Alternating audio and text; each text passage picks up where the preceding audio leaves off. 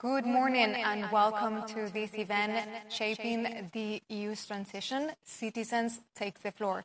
And this is what we're going to be doing today. Over the past few months, we have citizens gathering through two different processes. In one, we have the parliament peers. They gather with family and friends and they discuss it together about different issues related to the transition. And then we also have citizens dialogue, reuniting citizens all across Europe with different social and economic backgrounds discussing as well. We have hundreds of events with thousands of citizens participating. They were exchanging ideas, they were exchanging experiences as well, and coming with concrete proposals that they are going to be sharing today with policymakers to make sure that this is translated into action. We are live. We have interpretation in all the 23 languages, so you can choose your own to be able to follow and understand everything we're going to be talking today about. If you would like to share your own thoughts and ideas, you can do it using the hashtag ClimatePact, Just Transition, and Citizens' Voices. And if you would like to ask questions, because we're going to be able to listen to you during this event and you are live in the platform B2 Much, you can do it by leaving them on the chat. Now, before we jump into the conversation with the citizens, I am thrilled to have today with me the Executive Vice President for the European Green Deal, Frans Timmermans. Good morning. Good morning. Over the past few months, we have seen the Climate Pact, the Conference on the Future of Europe. The European Union is putting a lot of attention on participative democracy, on listening to the citizens. Why so important to bring them into the conversation about the green transition? Well, this transition affects everyone. It's going to impact everyone's life. It's going to impact all our choices we make, what we eat, how we live, how we move around, and to have the possibility to incorporate the citizens in the design assures the support of the citizens once we have to implement it. Absolutely. We're going to be listening to those ideas for citizens today. So stay with us because we're going to start with energy.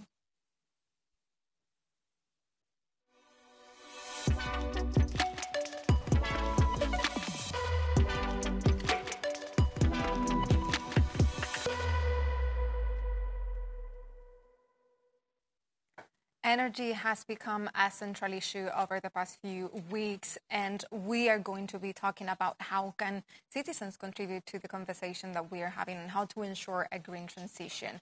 And for that, I'm very happy to have here with me Marcos, who is a Climate Pact ambassador from Spain, and Emma, who is a spokesperson on Citizens' Voices from France. But before I ask you about the conclusions that you have reached during your conversations, I want to ask again the Executive Vice President. We have seen how the energy crisis has become central to the EU policymaking over the past few weeks due to the Russian invasion of Ukraine. We have seen some trends shifting away from the green transition and a push from European citizens to make sure that renewable energies are at the core of that transition. Why do you think it's so important to have this conversation with citizens, and what does the EU have to say? Well, I think it's important that citizens understand that this energy transition will bring down the prices of energy, and they're paying incredible prices for energy today.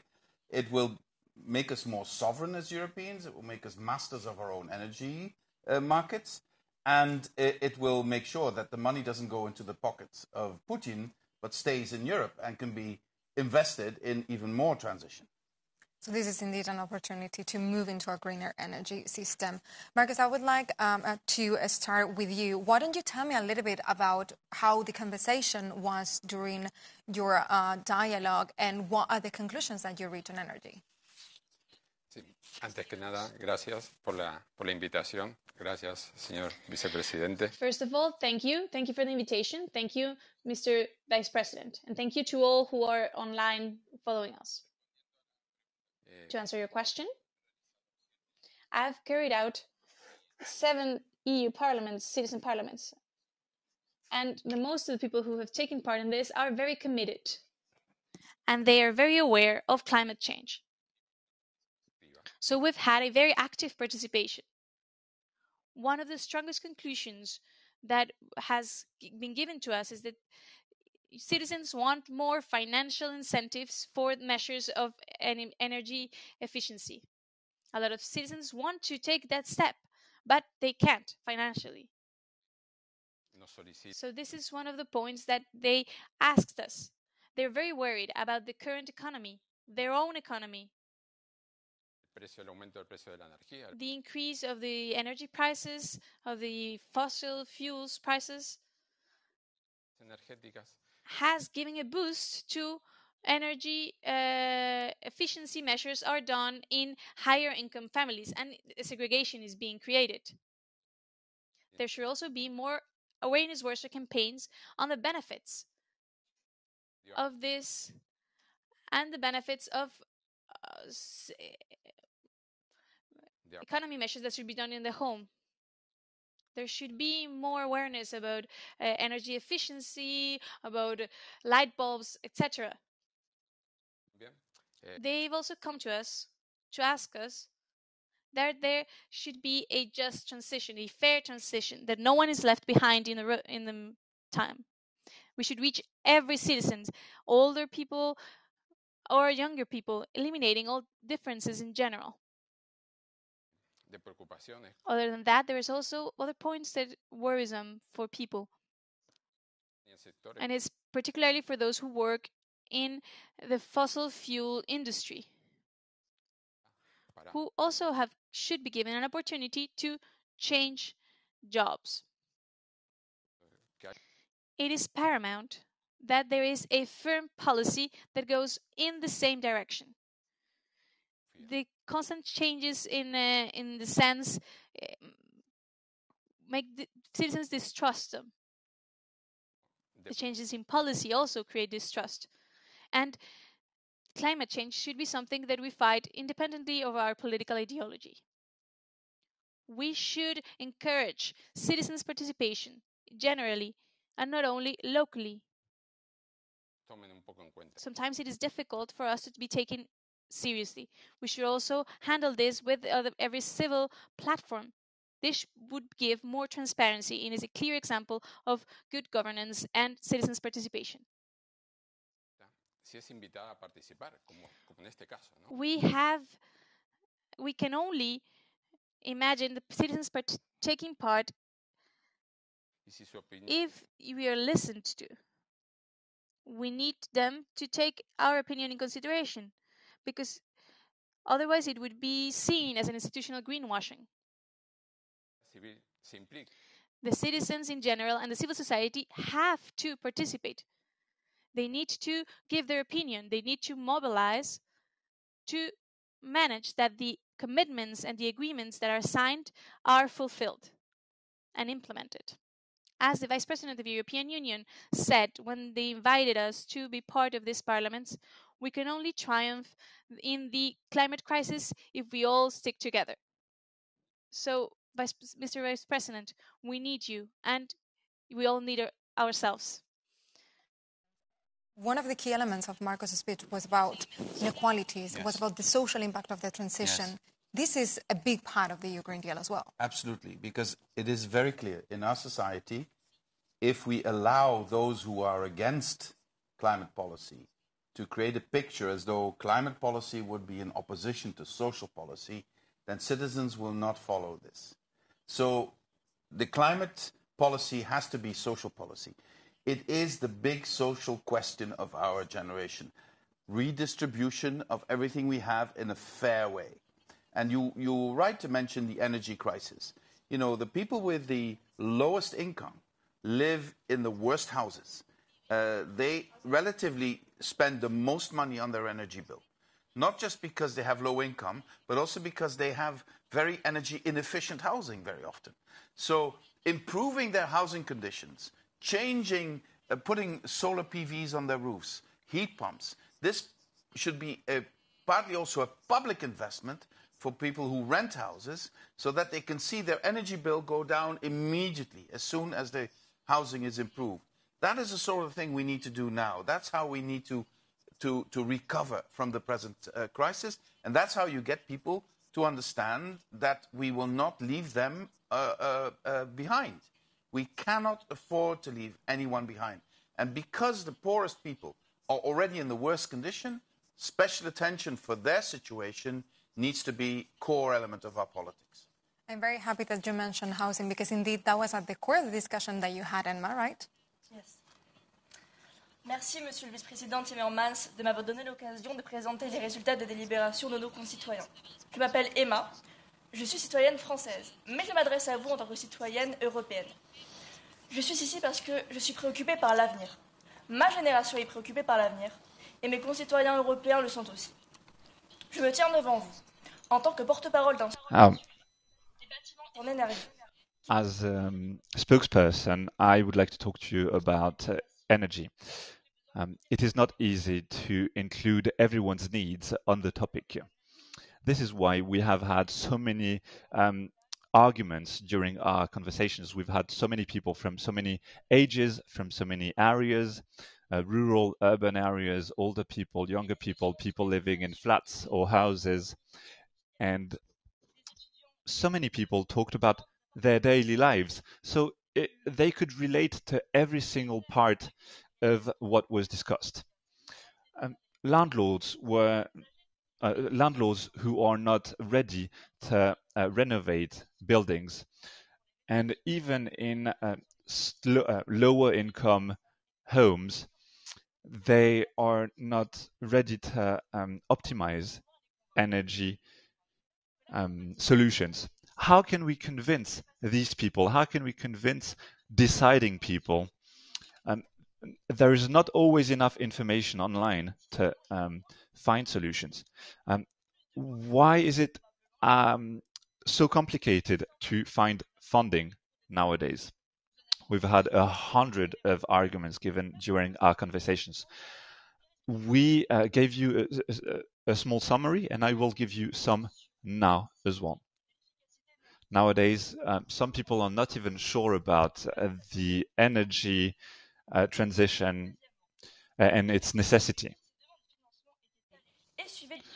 If funding was made lighter and easier, maybe we could find easier ways to develop grants. Also, many enterprises, many firms were not even taken as trusted for renovations. Could we use public infrastructure as a basis for capacity building and for training workers? By showing the impact of energy transition, we can encourage the private sector to work more in this direction. L'amélioration du confort, de la santé. We can improve comfort, health, and well-being of people in Europe. Public institutions can lead by example and make their own energy consumption green. This is what they should do. And we also want, on top of development, we would like a sustainable commitment from institutions towards already existing investment possibilities. Many people today are frustrated because they invested in solar panels because they were promised a return on investment. Today, they can no longer sell their energy. Investing more in innovation and in building trust would be worth it, but there should be an obligation on the long term anyway. Rules today only benefit a certain number of people. The number of people, of richer people who have a higher salary and who are just taking advantage of the situation the way they have been making all the time, actually. Dont la maison prendra beaucoup de valeur après la rénovation. Renovation should be financed at 100%. In many cases, we would also like to have a better thought-through financing scheme You have proposed to have one that is applied to countries, to regions, but we would like something that is more smart. We would like from you that you can assure us that this transition will be fair, but fair for real and fair for everyone. You can promise as many times as you want that the transition will be fair, but obviously it has not been fair until now. The social dimension of this is extremely important. Thank you a lot for listening to me. We would like a real energy transition. By the citizens, there is a document already published with all of them, so you may... Juste que vous sachiez, il y a un document qui a été publié avec beaucoup d'initiatives très concrètes. Qu'est-ce que vous pensez? Comment est-ce que la Commission peut-elle s'assurer dans les années qui viennent? Premièrement, le fardeau administratif. First of all, the administrative burden that we can solve with national authorities. The financial burden, there are ways to solve this with current prices of energy that are horrendous. If we compare energy traditional prices with renewable energy prices, renewable prices is much lower. So if we do calculations house by house, we can see the difference for each house. So the rent will increase a little bit when we improve the house conditions, but the decrease in fuel or energy prices is much more important than the rise of the rent. So we must prove this to our citizens. And as you are saying, very rightly so, we need to show that national authorities can do that with their buildings. This is why I just talked to Roma's mayor. He's starting with schools. He's putting photovoltaic panels, insulating buildings, putting heat pumps, and this will reduce immensely the price of energy and increase climate conditions in schools. So if parents and children see that this brings advantages, they will be much more convinced to do that at their own house. So these are concrete examples of what we can do. Now we have a lot of questions coming from the audience to you, Executive Vice President, and the first one is actually linked to what you were talking about, because they want to know how can the EU help citizens to reduce their energy consumption and achieve a fair transition? If we double, now we improve about 1% of the buildings in Europe a year. In our plans, we want to double that. So if we double that, we save about 20 a billion cubic meters of gas a year. So that's 20 billion cubic meters we don't have to buy from Putin, and that money stays in Europe and doesn't go to Putin. At the same time, it drastically reduces the energy bill. I have, from my own country, from the Netherlands, examples where people go from paying over 200 euros a month to paying 20 euros a month because they live in houses where they have solar panels and heat pumps and better insulation. This, of course, needs huge investment. But this investment should be done also with a lot of public money in our recovery phase. And fortunately, many member states have chosen in their recovery plans to also focus on the built environment, on homes and on official buildings. And I think that's how we can demonstrate to our citizens that this works and that it's in the interest of their monthly payments to do that. For sure. I want to remind our audience that they are able to ask questions in their own language. We will have a team that is translating them and making sure that they come here and they are part of the conversation. We have another question, which is very relevant in these days. There are a lot of member states who believe that the nuclear energy can be an alternative to coal. Some Scandinavians think that wood can be an alternative. What is your view on this?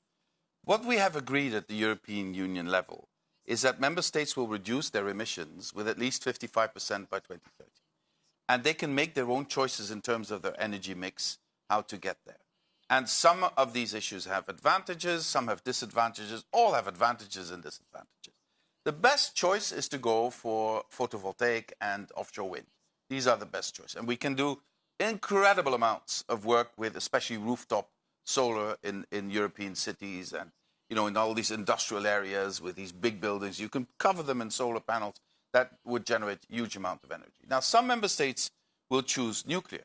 But I have to say, I hope they will make a rational decision and make the good calculation, because nuclear is very expensive. Nuclear has security issues, obviously. And before you get electricity out of a nuclear power plant, it takes you about 20 to 30 years before it's ready. And we need to have renewable and emission-free energy now. And the speed with which you can install solar panels and wind farms is much bigger than with nuclear. And the risks are lower and the price of it is lower. So I hope people will make a rational choice. Some will still stick with nuclear. That's their own national choice. This is a sovereign choice which energy mix they choose. But I hope they will make a good calculation, because at the end of the day, it's taxpayers' money. Especially in a context where we need a rapid transition, right? Would it be possible to deploy European financial aid for more research and development on sustainable energy technologies? Yes, and that's what we're doing with our programs such as Horizon and other programs. Because, for instance, hydrogen will be a very, very important energy carrier in the future. That's where you store the energy from solar and wind when you have peak production of solar and wind. That's for difficult-to-abate sectors. You can make cement with it and steel with it and aluminium with it, etc. But the making of this hydrogen is still very energy costly. So you need a lot of electricity to make hydrogen. We need to invest in technologies to improve that, so that production of hydrogen electrolyzers become far more efficient. We also need to invest in better battery technologies, so that you make more batteries that can be recycled, that you don't use rare earth materials, that you go to solid-state batteries that have a bigger performance and lighter weight. All these things, all these investments that we need to make solar panels more innovative, recyclable, so that you are not left with the waste. Wind turbines have to be more efficient, more recyclable. In all these areas, we invest massively, and I am amazed by the technical advances we see almost on a daily basis. One of the issues that Emma was highlighting before has been highlighted by many people in the questions as well, and is how do you can convince people from different socioeconomic backgrounds, because obviously the situation is not the same for everybody, to retrofit their house so that they actually are more efficient and they can actually save some money? I think this is an incredibly important question. And what we see because there are huge differences between member states. Not every member state is in the same situation. But what you see is if you unburden people, so if you make it easier for them, if you create a situation, as you said, of trust, so they trust the companies, they trust the municipality, they trust the bank, they trust the agencies, if you can create that, it also unburdens them. If you can then also make it financially easy for them, so that they don't have to take out loans themselves, but they can make a calculation that this will be, you can get this repaid within 5 years through your energy bill, for instance, and still the energy bill will be lower. And after 5 years, it will be much lower again, because things like that. But you are also right. You have to be consistent. Politicians have to make policy that remains for a long period of time. Because you came with the example that when people bought solar panels, the excess electricity they could feed into the grid. Now, in some countries, this is still possible. In other countries, it is no longer possible that you can get paid for feeding it into the grid. This creates insecurity, and we need more consistency in these policies as well. And then you create more self-assurance in people. You know, very often people like myself, I'm from a working class background. My parents and grandparents would never, ever take out a loan for anything, because they thought taking out a loan is a huge risk and we can't pay it off, and then we will be bankrupt. So people who have more money are more relaxed about that, and very often they have more savings so that they don't need to take out a loan. So this is how you need to unburden people. You have to tell them, we can do this without you having to be liable yourself for the loan that is needed. The question of certainty, I think it's key to the conversation that we are having, because it affects both long-term investment, as you were saying right now, but it also affects the daily lives of people who decide to take such a huge risk. How can the Commission contribute to make sure that this is more or less stable across member states? Because this creates inequalities within Europe as well. Absolutely. So what we need to demonstrate to the member states are the benefits. It's ultimately that convinces more than anything else. So just make a calculation and say, oh, this is what you're paying now. This is your cost in terms of air pollution, which leads to premature deaths at a huge scale, and the bill is even higher. So if you go through this transition, it is an investment, but the energy bill will be lower, your air quality will be better, the quality of living will be better, etc., etc. It's only got pluses, but we need to be able to demonstrate that to every single member state. Because in some member states, you don't even have to mention it. They know it. But we also have member states that are not there yet and that they fear that they cannot afford to be part of this transition. We need to demonstrate that they can. And we also have to be clear to everyone, this is also a matter of solidarity. Richer member states will have to carry a bit more burden than poorer member states, etc., etc. So within societies, we need solidarity, but also between European societies, we need solidarity. Absolutely. I wanted to get back to Marcos and Emma. We've been having this conversation for a little while. Is there anything that you would like to contribute to this discussion with the Executive Vice President, a question that you might like to ask? If you want to think about it, I can come back to the questions and then get back to you. No, básicamente que estamos de acuerdo, o sea, con lo que él... Basically, I would like to say that we agree. This is what the people is asking for, precisely. It is fundamental that the policy goes in the same line, and the 27 countries follow that same line. In the case of Spain, in 2015, we had a tax of photovoltaic panels, and then in 2018, this law was retired, was changed. So this creates distrust in people. Why am I going to invest if they're going to change the rules of the game in the following years? So we need you to follow up in the promises that you are creating here right now. Explain the things to people, especially older ones, because they maybe won't understand the importance of climatization because they're not very concerned by it. So I think, yes, it's very important to take the time to explain and to maybe in some offices or something special for that. How we can raise awareness. And I also believe that small steps are small steps. But if everyone takes a small step, it's a huge step. For instance, if we, as I said before, if we double our efforts to renovate buildings, we decrease our gas consumption with huge amounts. If we agree to lower a slight bit the temperature in our houses, 1 degree, you save 10 billion cubic meters of gas. If you agree, for instance, like what they're doing in public buildings in Italy now, okay, we will not put air conditioning on below 25 degrees. It has a huge, huge impact. Or if other choices you make, if you say, we'll eat a bit less meat, or we'll take the bicycle rather than the car, or we'll take the bus rather than it has immediate, huge impact on our climate. And that gives people, I think, a good feeling, because very often what I hear is, oh, I'm just one person, what can I do? Well, this you can do. And if we all do that, we really, really contribute to the change. Individual personal choices are very important because it has a direct impact. Also, es ist wichtig, was Emma auch sagte, Bewusstsein schaffen, denn das führte doch zu einer Gesellschaft, die verlangte, dass es Änderungen gibt. Ja, absolut. Wir sprechen hier alle die Leute an und erwähnen sie, aber als wir die Gesetzgebung zum Plastik einführten, da sagten alle, ich brauche doch hier meine Plastiktasse, meine Strohhalme. Had seen David Attenborough's films, etc. And they educated their parents. And now we have this legislation in place. We no longer have plastic straws. Has the quality of our life been reduced? Not at all. But there's much less plastic in the ocean. So all these things, are also a matter of changing mentalities and developing cultures. And we have to learn not to use plastic bags one time.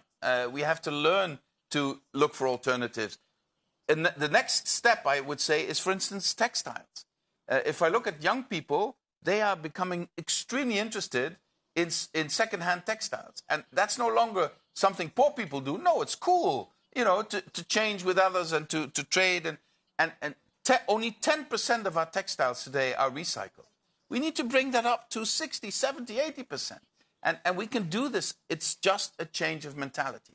And we had a proposal very recently from the European Commission on textile. Yes. Going back to the question that worries a lot to the European citizens, when do you think the EU is going to be able to be fully independent in terms of oil and gas from Russia? Well, that's going to take a number of years. It depends on whether we are cut off. Then, of course, you have to look for alternatives. But normally, in our plans, we can reduce our gas consumption from Russia with 1/3 already this year. So 1/3 less, 50 BCM less this year. And then over the next couple of years, President von der Leyen has said until 2027, we could reduce that to nothing. But it all depends on also how we make the energy transition happen. We also need to make sure we consume much less energy. We need to make sure we go much faster to renewable energy. And we also need to make sure we have contracts with other countries for natural gas or LNG so that we diversify our energy resourcing. And at the same time, with those countries, we have to make strategic plans for them to be part of our hydrogen economy of the future, because sticking forever to fossil fuels is not a good choice.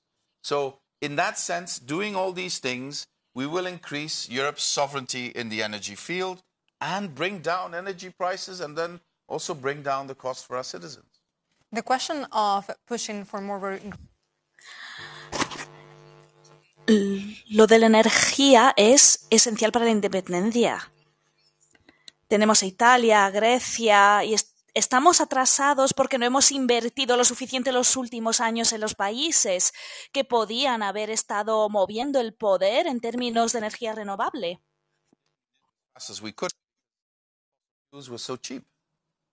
And now the situation is completely changed. And now you see everybody scrambling to get as much renewable energy as they can. And now we have other bottlenecks. Can we produce enough solar panels? Can we produce enough wind turbines? Do we have enough people who can build these things? Do we have enough young people? What I find almost unacceptable, I find it one of the worst situations in Europe, that you still have high levels of youth unemployment, especially in Mediterranean Europe. And at the same time, you have enormous shortages of workforce across the European Union. And we're talking about changing the policy with legal migration because we need people from else. I think it's just unacceptable that we still have so many unemployed. And why are they unemployed?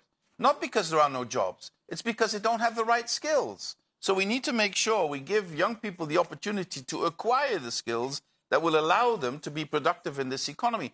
And I mean, it's being productive in the renewable energy field. It will take you perhaps 1, 2, maximum 3 years of learning skills to be able to have a very good job in that sector.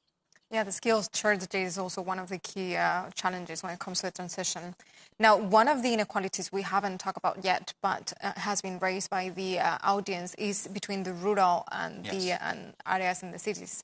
And one of the things that was mentioned that we will be talking about afterwards is mobility. And it's a question that some people feel that they depend on their cars. They cannot give up on their cars. How can the EU contribute to make sure that this is no longer a need? First of all, some people will permanently depend on their cars, and we need to recognize that. So what can we do? We can make cars that do not have emissions or very low emissions more accessible to them. Already now, if you have an electric car, it's much cheaper to drive than a combustion engine car.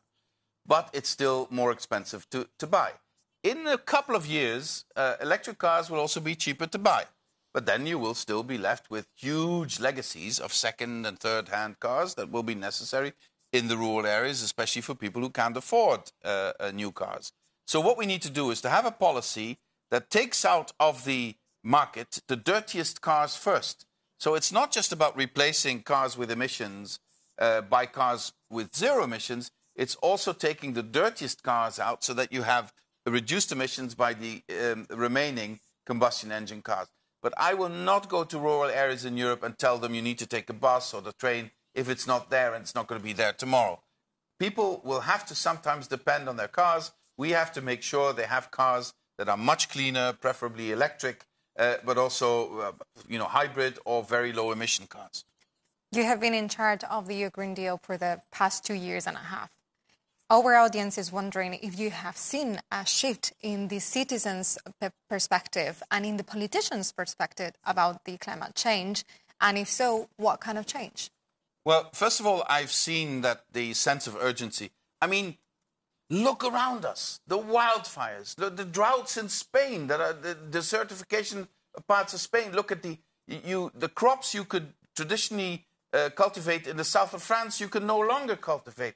Look at our forests in what state they are. Look at tornadoes in the Czech Republic. I mean, people are awake. They see that climate crisis are already upon us, and they know that if we don't change our ways, will get completely out of control. That's the first thing. That was not the case 3 years ago. People are now very much more aware. Secondly, the energy crisis has also driven the change, and people are saying, okay, I understand, I need to have cheaper energy and there has to be renewable energy. Thirdly, it's also a matter of education. People are educated by their kids, and their kids, with the Fridays for Future movement, have really created a popular movement across the European Union that now transcends generations. That's also something different from 3 years ago. And of course, today we are absolutely engulfed in this horrible, horrible war that's happening in Ukraine. So we don't talk about the climate crisis as much as we did before the war happened. But the climate crisis is still there. And both COVID and the war have increased the urgency of energy transition, and Fit for 55 have not decreased it, but just increased. We need to move even faster than before. Do you think that there can be an opportunity to push for that transition? I think it is. Another element that's important, all member states have given us their recovery plans to recover after the COVID crisis. All of them have made a very big part of that transition. So refurbishing homes, office buildings, installing electric chargers along the roads, stimulating zero-emission public transport, planting more trees. All of these things are now part of government policy with a lot of support with European money. Also, that's a good change. Absolutely. To achieve a fair energy transition, would it be possible for the EU to provide affordable energy-saving technologies for low-income households? Yes, I think this can, especially if you organize that. I'm from a country where we have a long tradition of public housing policy. Another country that could be a good example for this is Austria. There you see collective buy-in of these technologies. You see a collective approach to the transition, which lowers the administrative burden and also lowers the cost. Because if you could have much bigger contracts with people who make solar panels or insulation material or double or triple glazing, if you have bigger contracts, the price per unit goes down, obviously, and you also create long-term stability for the industry, which very often is small and medium-sized enterprises. And this immediately creates jobs, not jobs in China, jobs here in the European Union. So there are all sorts of benefits that are cumulative if we invest in that, if we do this collectively. Now, to put an end to this conversation, during this time, we have been asking you, what is the EU doing? But if you would have to tell the citizens of the EU what can they do to contribute to accelerate this transition, what would you tell them?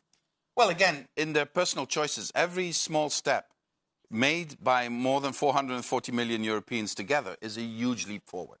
And I hope people understand that they can do the right thing without compromising on the quality of their life.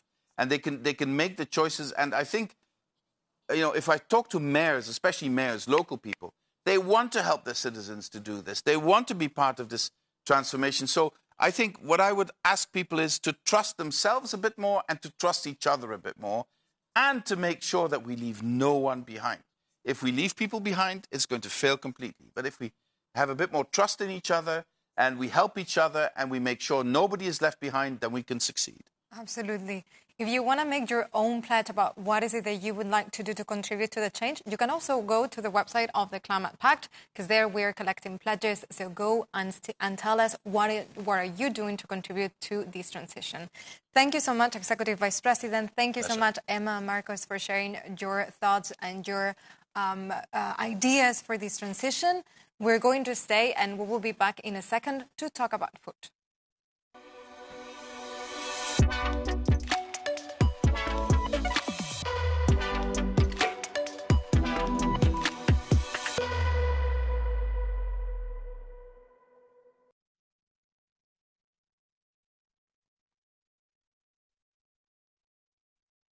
We are going to be back in a second to talk about food sustainability.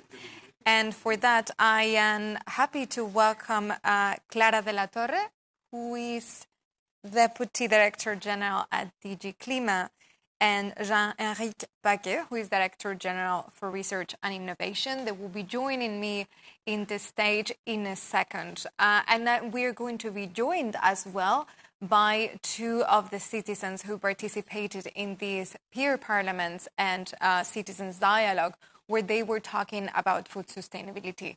Food is one of the key elements of the EU Green Deal. We have to make sure that we consume in a more sustainable way to protect our planet. So if they are ready, I would like to welcome into the stage my speakers. Yeah, go ahead. Hello, welcome. Hello. Thank you for joining me today. Yeah. Yeah. Thank you. Thank you so much.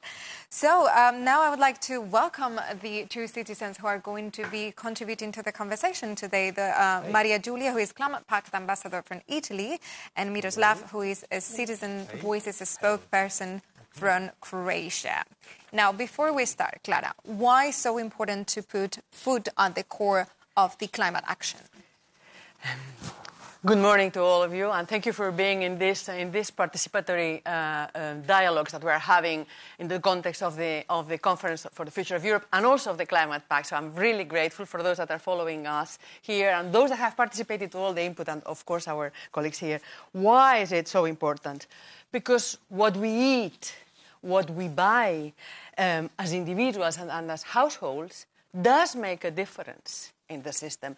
We all know that fossil fuels are harming our planet, and this remains true, of course, but we have to realize that other parts of our consumption patterns, of how we live, where do we buy the things, where are they, how are they prepared, this is very important also for addressing climate change.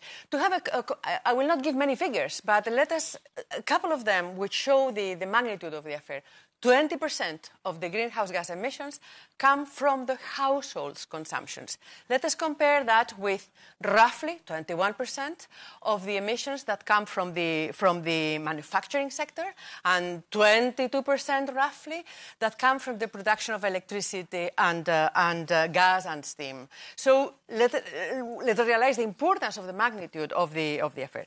We know that there is no magic solution, there is no single solution. All these are complex systems, the same as for transport we'll be discussing later, the same as we've heard our Executive Vice President. So it's complex, but there are solutions already there. And the important thing is that all of us together, we push in the same direction, and we try to identify them. Let us remember that our individual choices do have also an impact on the global system of food. The food system releases a third of the greenhouse gas emissions. A third, it's a lot. And the food system consumes a huge amount of natural resources, water. They can harm the soil. They can have, of course, negative effects on our own personal health with consequences for the society. And let us not forget an important thing. We need a sustainable food system, healthy for the society, but also that rewards the producers of this food. this is as important as the rest. So the balance between sustainability and rewarding the producers is very important. Each of us in the Union, we're here as part of policymakers, we are very committed to making these changes and finding the solutions. We can't do that without the member states, and we can't do that without you, the consumers, not only via your behaviors, but also via your votes when there are elections. So this is a very important sector, just to close my introductory remarks, very important sector in our everyday life, but also very, very, very important for our economy and for our planet. So let us make something about it. Absolutely. Thank you so much, Clara. And indeed, you highlighted it's not only about individual choices, it's about policies, and that's what we're going to be talking about. I would like to hear first from Maria Giulia. I would like to know how was your deliberation and what are the conclusions that you reached when discussing food sustainability. First of all, thank you for this important invitation. I would like to introduce myself. My name is Maria Giulia Fiore. I'm a molecular anthropologist and a teacher of science and mathematics. I'm Italian, but I'm coming here as a European citizen and as a spokesperson of a topic I really have at heart, the production and consumption of sustainable food. And I will show you the results straight away. The peer parliaments in Europe has participants ranging from 10 to 60 years old. According to the peer parliaments, the more convincing options to allow for European citizens to eat in a more sustainable way and thus reduce food waste is to transform radically agriculture and the animal breeding by reducing organic consumptions. We need to eat less meat, to eat more vegetables. We need to buy more certificate food. The suggestions included introductions of subventions for the agricultural sector and the reductions of VAT of non-animal products. There was also the production of different other rules, like the strengthening of the market of certifications by banning pesticides. In general, we can identify 5 categories. So that is monetary incentives, education, rules, and voluntary measures by the citizens and also by the big industry. Particular attention was given also to the introductions of packagings which can be reused and of ecological labels. Well, I had 3 peer parliaments, 1 on sustainable food, and we had the children as participants from 10 to 15 years old children together with their parents. I thought that addressing the younger citizens was also a way to influence their parents and the elderly citizens. The atmosphere was very exciting because small children really want to provide their solutions, because today, thanks to internet, the knowledge of certain topic is available for everyone. And the new generations are very empathic. They have a civic sense. They know that what is sustainable, that they know to buy local and sustainable food. And in particular, we notice that the young children have an interest also for the well-being of animal intensive production and how the consumption of meat has a negative impact on the planet. And they also provided with creative alternatives and also ecological alternatives, and that requires a change of mindset through awareness campaigns with advertisements, videos, digital communication, events in the streets, and also events in the schools where the children are the main actors. They are talking to the adults. And then we need to make children and young people to put them at the heart of these changes and implement formats like the peer parliaments. In the food productions, there's something wrong. As you were saying beforehand, intensive breeding and intensive agriculture use 7% of clean water in the world, producing 1/3 of greenhouse emissions.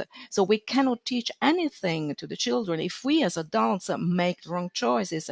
So empathy and empathic growth is the key if we want the key for the young generations. And the empathy starts in the dish. The citizen is what it produces, and it has to go from the mind to the plate. And this can change through the rediscovery of local produce and seasonal produce. The extreme exploitation of resources not only damage the economy, which should have instead supported, but also ask our consciences, our minds, are on a sustainable burden because we are consuming cruelty. And this cruelty is a danger for the planet and for our health. The children taught us that the present, not only the future, has to be green, has to start in our kitchens and in our minds. Ideas, two things at the core. Let's change the mentality. So we need to raise awareness, but let's also give in a way to make it easier economically. This issue of maybe reducing VAT. How can the EU contribute to that change? Well, thank you very much. This was really a rather remarkable overview of a highly complex issue. And I think the assemblies and the work with younger people, you really have covered the ground of a systemic challenge. So, I mean, the first thing to say is that the analysis, I think we can share it entirely. The drivers of change are indeed what we need to focus on. And the suggestions made, I think, are all really, really interesting and relevant. And let me maybe react to some of them and maybe then make a few additional suggestions. I think we indeed have at EU level this framework, which was described by Clara, of changing the way we look at food from production, farm, to consumption, fork, so the farm to fork strategy. You worked through it with all your partners in the exercise, and I think if we start on the farm side, I think the suggestions of better targeting subsidies, I mean largely under the European Common Agricultural Policy, to promote more sustainable production pattern, agroecology, for example, a more limited use of pesticides, also ensuring that our farmers are working on their land for production, but at the same time also invest in biodiversity. Often, as I think you implied, there are synergies between the two, positive synergies between the two. All this, I think, is absolutely relevant and also to a large extent part of today's European Common Agricultural Policy. Admittedly, the Common Agricultural Policy is the result of a compromise between ministers, members of parliament, on the basis of a Commission proposal. And certainly this framework, which delivers partly what you are recommending, can certainly be in implementation at national level, because there's a lot of space also for each member state to use that European framework and then target it even more ambitiously on promoting these changes of production patterns, including using less pesticides. I just can't resist, and you can see it here on my little piece of paper. We have also launched a mission. I don't know if this was discussed. A mission on European soils to restore the quality of our soils. I mean, of course, focusing particularly on agricultural land, but also the issue of climate adaptation certainly also covers the way we use soil in our cities. But for agriculture, we will aim at having 100 communities which will test new ways of farming.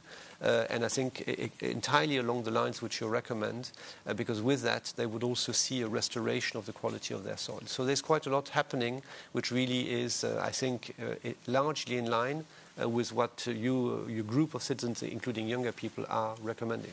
Of course, the cursor can be more or less ambitious, and this is very much an issue of change management.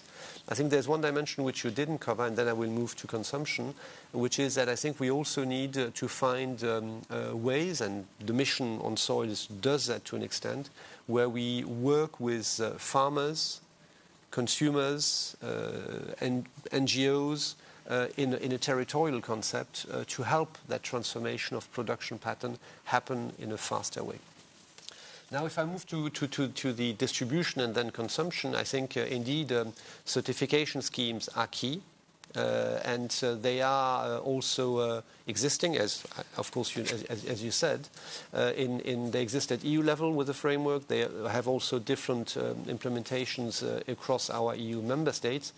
It's not an easy exercise, because if you take one label which is very prominent in Europe, which the A, B, C, D, quality of food for your health label, this doesn't work necessarily for all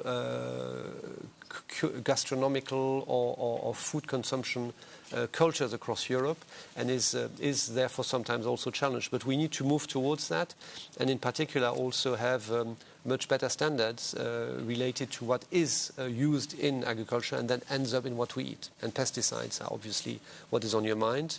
It's very much on my mind as well. I have my father-in-law was farmer in France, and he passed away young from cancer. And for me, there's no doubt that there's an immediate correlation between his agricultural practices with pesticides and the illness which took him away. So that's certainly a key dimension. And here again, there's a very ambitious framework at EU level, and certainly citizens need to continue to push us to be even more ambitious on the standard and its implementation thereafter. Now, on changing what we eat. I mean, this is, I think, really at the heart of it. And you're very right to say that consumers will, by their consumption patterns, change the way we eat. And drawing in young people, I mean, this is an amazing project, because you're absolutely right. I can see it with my 16-year-old daughter.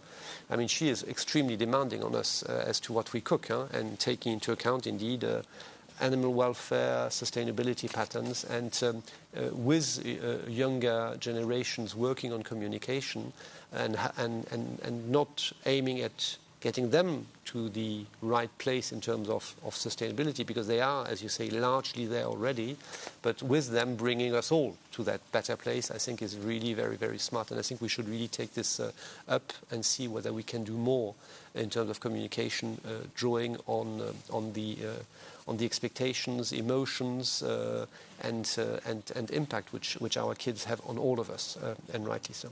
Let me finish with one last point, because I think you want to come in as well, Clara, and I don't want to be too long, that I don't think you covered science per se, and of course I'm Director General for Research and Innovation, so if I don't say one word at least on science, my teams will be unhappy, and rightly so. There's also one dimension where I believe deeply that we need to do more, which is in terms of plants and the type of plants which become available for agriculture. I think we will, as we move forward, and the Ukraine crisis is impacting food poverty, not so much yet in Europe, even if I think we should not underestimate the impact on prices, but in the world. What is not produced in Ukraine and Russia cannot be compensated entirely in the European Union or beyond, and it will have a massive impact on food safety in the world. And therefore, I think we need to continue also to invest into bringing forward plants which resist better to hydric stress, less than you mentioned water rightly. Plants which can also develop with less or maybe no pesticides. Plants which can find fertilizers in the atmosphere, not necessarily with chemical fertilizers added. All this requires that we look at the way the plant is constructed, and that is not GMOs, but that is nevertheless genetic engineering. CRISPR-Cas is the technology which is available today, and I think what I very much hope to see is that we can discuss with citizens on that, because many parts of European society are very concerned with modifying living organisms, including plants, and they have reasons for that. But I also would argue that if we look at modifications which are carried precisely by the needs of agriculture as you express them, less water use, less pesticides, then I think we could, I hope, find a consensus on developing these plants which will hopefully be able to make a difference. But I think the work done is really very remarkable. Thank you very much. Thank you very much, Jean-Henri, for that contribution, that overview of all the many things that we absolutely need to do to improve the sustainability of food. Before I turn to Clara, I would like to hear from Miroslav and his discussion about food sustainability as well. So if you don't understand Croatian, I'm going to maybe help Croatian, you. then I need my mic. Why not? Yes, absolutely. I'm reaching my limits. We're in the EU, we have interpretation, so everyone that doesn't understand Croatian is going to be able to do so. Please, have the floor. Hvala vam. Thank you, Mr. Paquet, Mrs. De La Torre. My name is Miroslav, and I come from Croatia. Each region of Europe is proud of its local food and regional products. Almost 900 citizens in 27 countries agree. We want that local food production is supported and promoted. We believe that a transition towards more sustainable food systems should rely on 5 pillars without any particular order. So support for local production and distribution, then a clear definition and regulation of the concept of sustainability. Third, awareness raising campaigns and education. Fourth, minimizing food waste. Fifth, investment and subsidies, both for producers and consumers, and new technologies.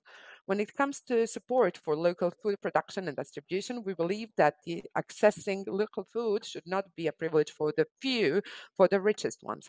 We propose a few adjustments and more regulations. Supermarkets should mandatorily have shelves dedicated to local food, and we should have less administrative, bureaucratic barriers that prevent small local producers from engaging in the market.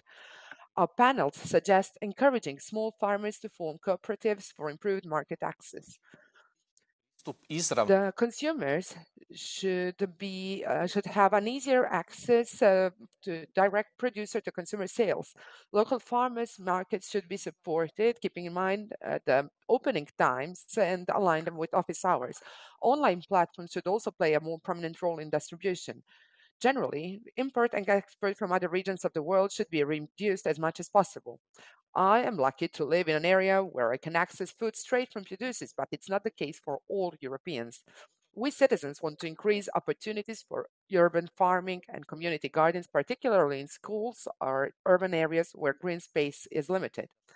It's time we return to producing and consuming local food. This means that we are ready to eat more seasonal and less imported foods.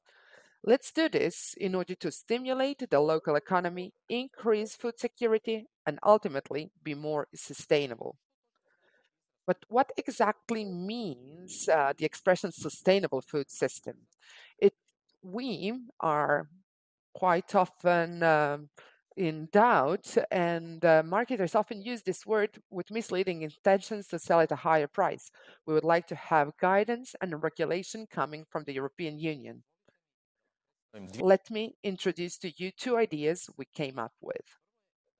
The first one is that we would like to have more transparent and standardized labeling of the origin of the products.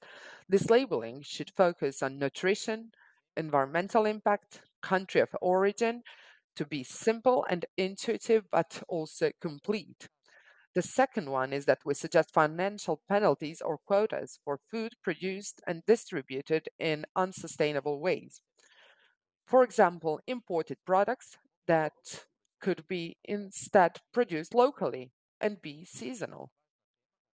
A third important topic that we discussed at all panels across Europe was the need for more awareness-raising campaigns and education on sustainability.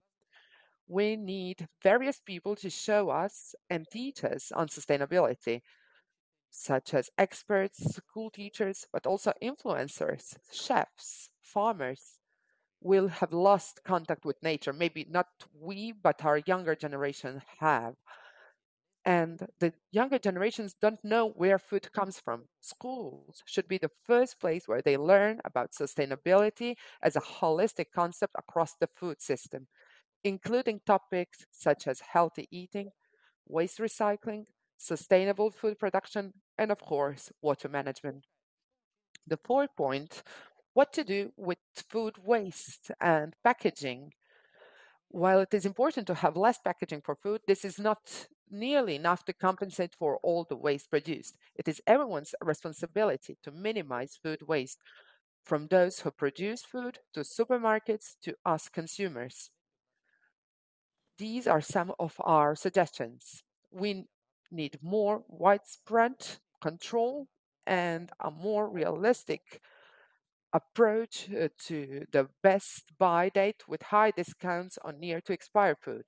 We suggest normalizing the so-called ugly food that usually would not be bought or sold. We would welcome the apps for an increased availability of food, such as Too Good to Go, also in rural and semi-urban areas. We also propose to review current bureaucratic barriers to food waste distribution to, for example, food banks. Final point, the Director and Deputy Director General, but certainly not least, let's not forget when it comes to food system sustainability, money is a key issue. Unfortunately, the transition to more sustainable food systems will depend significantly on available funding, subsidies, and investments for production and consumption. Those with the most limited resources, citizens who have trouble making ends meet, small producers on their knees because of bad harvests due to the ever-increasing extreme weather should not be left behind, because we all will feel it. Thank you.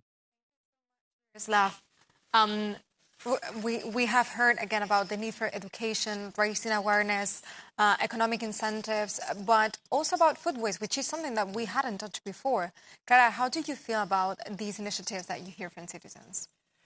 These are fantastic initiatives. As I was saying, food waste is a very important one, and we have to see what's the responsibility of each of us as consumers, but also of the food industry. And we have published a code of conduct for food industry, precisely to address a number of things, among which is the food waste. And we are preparing a broader framework for the food sector at the end of next year, hopefully, where many of the issues you have mentioned will be addressed. We already have information. We have initiatives and regulations on the food labeling.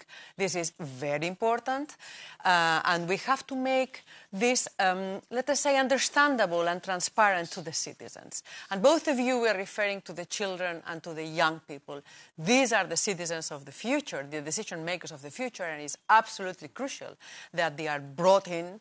And in many cases, they are brought in, but in many others, their families, their surroundings cannot afford that education. So we have to make sure that this happens. There is also something that has been mentioned indirectly, which is biodiversity loss. If we do not have proper food systems, and for other reasons as well, we are suffering a huge biodiversity loss. And biodiversity loss means more influence, more devastating climate change effects, worse health. Think of the health outbreaks that we are having. So all these different elements, that's the charm and the complication of the affair. There are many different dimensions, many different stakeholders, an important economic legitimate interest, and I would like to come to the point of Jean-Eric.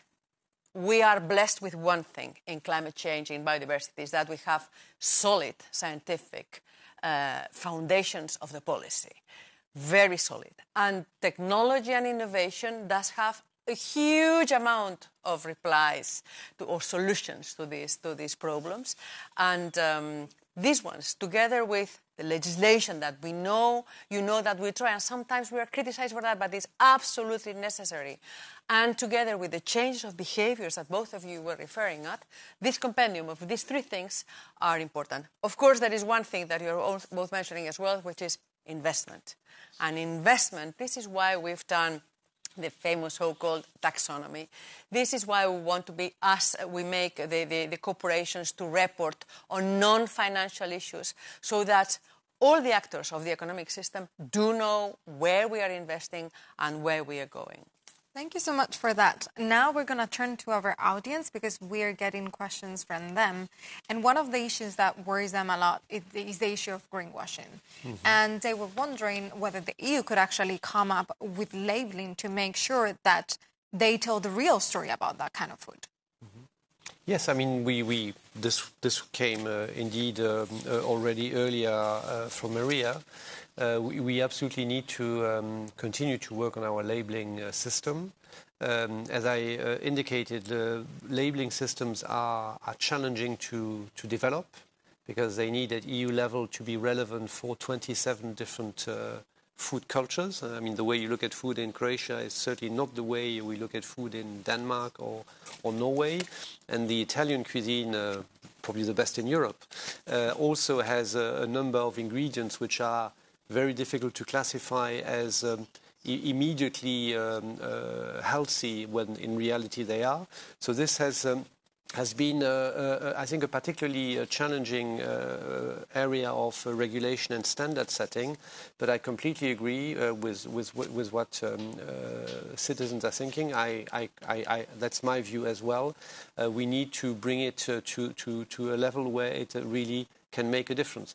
And I think there is indeed here the dimension, the local dimension, Miroslav, which you described extremely well. And I think there is always, of course, the need to have an EU-level standard and certification, because we also want to ensure that such a certification can support citizens and protect consumers everywhere, including in the context where a lot of food is made available across the internal market, which is, I think, an amazing benefit of the last 2 decades in terms of food quality and diversity for all of us as consumers. So that is needed with a challenge which I tried to describe. But I think that at the same time, we certainly also need to have a good local labeling, the one which you described, reassuring us that the apple which is there is indeed not coming from 2,000 or 20,000 kilometers away, but coming from an orchard next door. And that, I think, is certainly something which can be dealt with at local level. It can maybe be also promoted in terms of voluntary standards at regional or national level, and certainly facilitated by European policy, but can also be done in complement with what we need to do at EU level. So it makes a lot of sense. We have seen a lot of initiatives of good experiences exchanging between different member states, right? Clara, one of the issues that have been raised both by Maria Julia and Miroslav, but also by our audience, is the question of raising awareness. How can the EU contribute to that, to raise awareness, to make sure that people understand how they can actually consume food in a sustainable way? This is a very complicated issue because from Brussels, as we are called, it's very difficult to reach to all the citizens. We do our efforts. We work in networks with the governments, with networks of non-governmental organizations. And we have, under the Climate Pact, we have information which is available in an understandable way for citizens. We have also prepared kits of tools for educators to use. They are ready-made in all languages to be used. And we have the initiative of the climate ambassadors under the pact. We have nearly 1,000 because we don't have time to process all of them. And they are precisely persons who are credible interlocutors. They are not those ones that are coming to say the lesson. They are those that know the field, know their area, know the concerns, the different values, as Jean-Eric was mentioning, in gastronomy, in everything. In Europe, strength is diversity, and that's the complication. And then things are not perceived equally everywhere. So the ambassadors of the pact are a very good tool, but as I say, we have plenty of other initiatives. But we need you all, because getting to the citizens from Brussels, it's very complicated. And we will tell you later how you can actually contribute and be present as well and be part of the solution. Jean-Eric, some of the issues that have been mentioning as well, it's something that you talked about before, and it's a question of GMOs.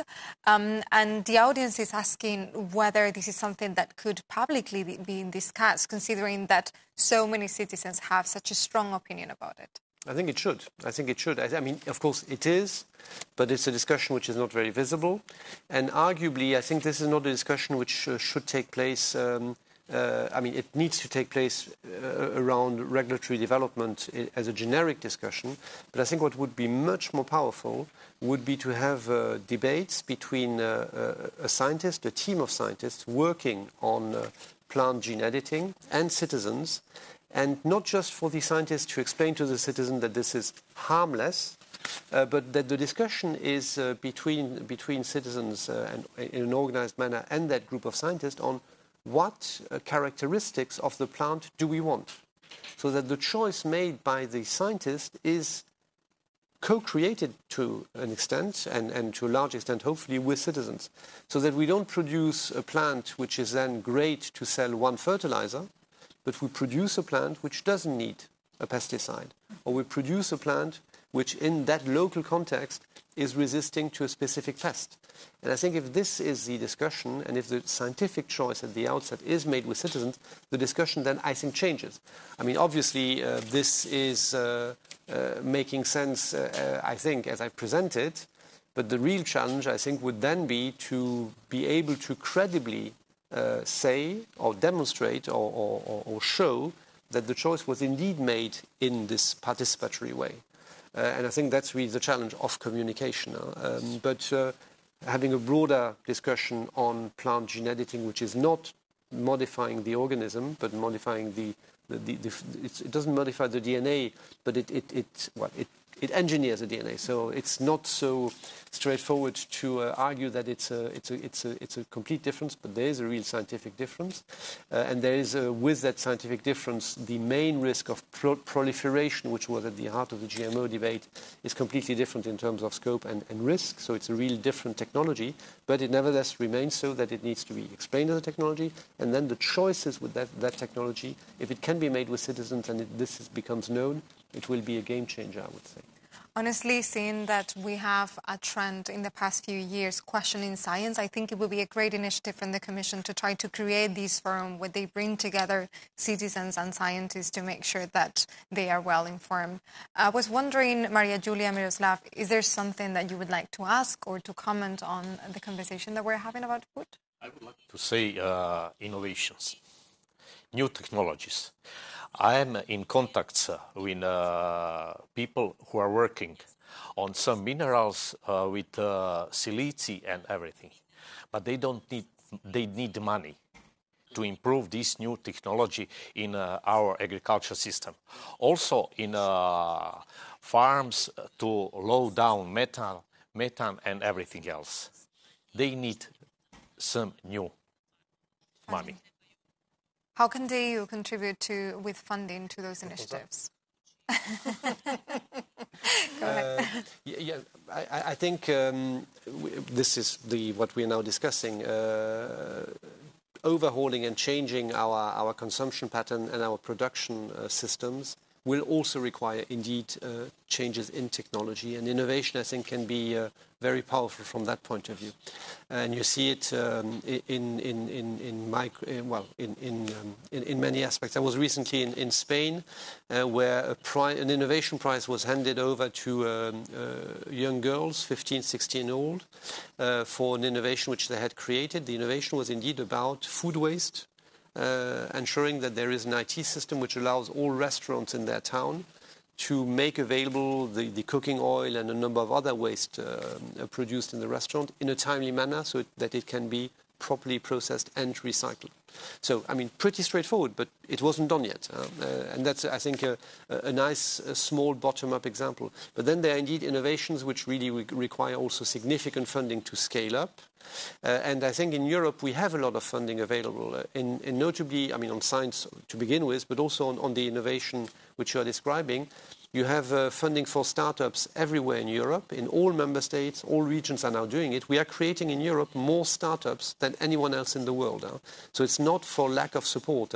It's sometimes the issue is to find the support systems and the innovators and that they come together.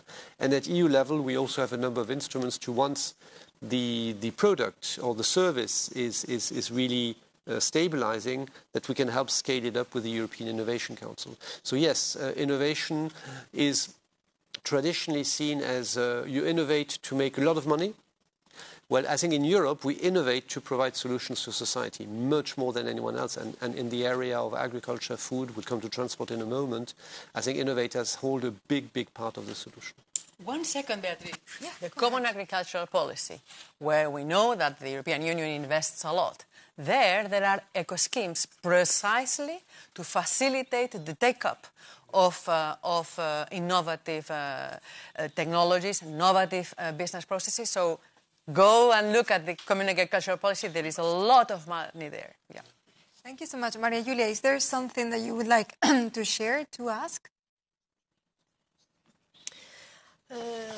Sì, credo che le competenze digitali. Yes, I think that IT is fundamental. We really have to insist on it from the beginning at school. Now, internet is everywhere, so we have to take advantage of it. Now, even older people can use the internet, so let's focus on it. Let's try to communicate through the internet because it is vital to inform everybody. Thank you. 1 minute, even though we run out of time, because I think it was an important question that we had from our audience, is that something that Miroslav also highlighted, and it's the fact that sometimes biofood is hard to access for some low-income households. How can the EU support the access to more sustainable food for low-income households? This is as I think the Executive Vice President was saying before, some of the things with an eco label are just made more expensive because we have also to think, because the food systems that we need to design need to be healthy, affordable, nutritional, and sustainable. And it's only by looking at all these things at the same time that we will get there. If we look at only one aspect of the issue, we'll never get there. But there is no reason by natural law that these better products for food need to be absolutely more expensive. But the agricultures, the farmers need to be rewarded for their work as well. Maybe add something here, including echoing, Mary, what you said. I mean, there are experiences which I can see, I mean, here in Belgium, I've seen some in France as well, where the challenge, I think, of the cost of food and the quality of food is also that in all parts of the population, maybe a bit more visibly in the lower income part of the population, we use a lot of processed food, which are in fact quite expensive. They look cheap, but they're in fact quite expensive. And there are experiences carried by citizens, and this has nothing to do with the Commission, where you have in a neighborhood, you learn again to buy not processed food, but natural food, and you learn to cook again. And it's much cheaper, and without having to necessarily use bioproducts, which could be indeed sometimes overpriced, but just normal non-processed food can at the same time provide more healthy food and also deals to an extent at least with the cost of food. But of course it requires to cook again and to invest your time into that, which is a challenge for everyone. The importance of education, especially from chef, as Miroslav was talking about before. Yes. Thank you so much, Maria Giulia. Thank you so much, Miroslav, for your contribution, to Clara and Jean-Eric, who stay with me. But thank you so much. Well done. Thank you.